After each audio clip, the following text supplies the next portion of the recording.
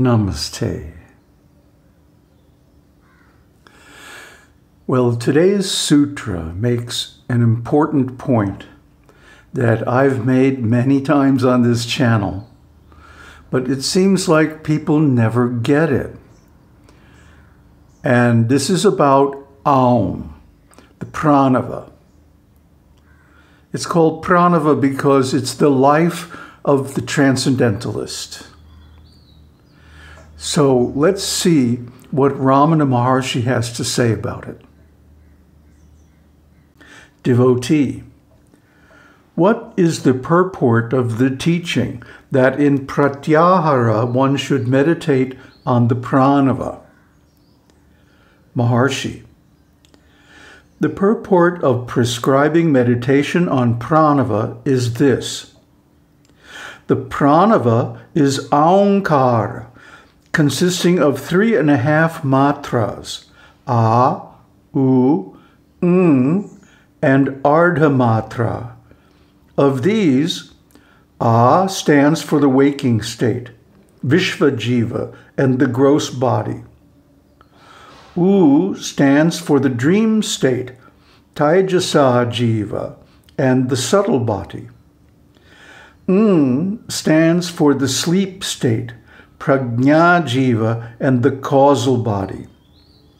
The ardha-mātrā represents turīya, which is the self, or I nature. And what is beyond that is the state of turīyātīta, or pure bliss. So I think I should take a moment here to explain the significance of all this. First of all, Prāṇava is also called āūṁkāra, the Om letter. It has its own distinctive script in the Sanskrit alphabet, which is not found anywhere else. This is because it is an unprecedented combination of 3 long vowels, a, u, and So the people who mispronounce it, Om, are completely off base. It's āūṁ, with a nasal pronunciation at the end. The dot over the M represents, it's called anusvara. And that means it's the representation of the bindu, or the dimensionless point at the center of the Sri Yantra, which represents Brahman. So this is all highly symbolic and very important because it's linked with the 3 states of consciousness, or actually the 4.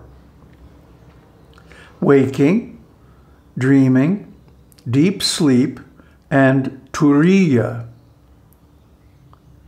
So each transcendental letter in the āūṁkāra represents one state of consciousness. And then the dot over the M represents turīya, the 4th. And finally, the ardha-mātrā, the half mātrā, or half a beat of silence at the end, represents turīyātīta. Turīyātīta means the state which is beyond everything. So try to understand. Aum is a picture of, or representation, or symbol of consciousness in one letter. This is why all Vedic mantras begin and end with āūṁkāra. This letter is written in the Vedas more than any other letter, because it begins and ends each mantra. So how important is that? But people gloss over the correct pronunciation and they just say Om, which is completely disempowering the mantra. It's āūṁ, and then half a beat of silence. And the last nasal N is pronounced for just as long as the other letters. That's why you notice at the end of every video, we go āūṁ tatsat. See, this is the symbol or significator of consciousness, all four states of consciousness. Oh, but there's more. Let's go on. The fourth state, turīya, the state of I nature, was referred to in the section on meditation, dhyāna. This has been variously described as of the nature of amātrā, which includes the three mātrās, a, u, and as maunakshara, the silent syllable, as ajapa, as muttering without muttering, and as the Advaita-mantra, which is the essence of all mantras, such as panchakshara, nama śivāya. In order to get at this true significance, one should meditate on the Prāṇava. This is meditation which is of the nature of devotion, consisting in reflection on the truth of the self. The fruition of this process is samādhi that yields release, the state of unsurpassed bliss. The revered gurus also have said that release is to be gained only by devotion of the nature of reflection on the truth of the self. So many people make the mistake of thinking that there is no place for devotion in Advaita. But here is the master of Advaita, Ramana Mahārṣi himself, advising us to have devotion towards the self, devotion towards this Prāṇava mantra, āūṁkāra. That this is so important. And by the way, the word mātrā refers to meter or rhythm in Sanskrit mantras. Sanskrit mantras have three parts: the text, or mantra as it's called, the rhythm, or mātrā, and the intonation, or svara. These three have to be done perfectly to even begin to appreciate the beauty of the mantra. But over and above that, one should meditate on its significance. That a, u, and the half beat of silence is basically a picture or a map of the four states of consciousness, plus turīyātīta, which is beyond, the state of consciousness which has no object. In other words, Brahman. So we should understand that this āūṁkāra is very, very important. And especially considering the question that āūṁkāra is the object of meditation in pratyāhara. Pratyāhara, as you recall, means withdrawal of the mind or the attention from the senses. Well, that implies that the mind or attention is concentrated on something else other than the senses. And this object, other than the senses, is āūṁkāra, the letter āūṁ. So, first of all, the correct pronunciation, a, u, and then the correct meter, mātrā, a, u, and then half a beat of silence. So 3.5 mātrās. This is very important. If you're chanting it aloud, that half a beat of silence would be the in-breath after chanting āūṁ, āūṁ, like that. But when chanting mentally, which is what should be done in pratyāhara, then it is a moment of stillness of the mind, a moment of silence.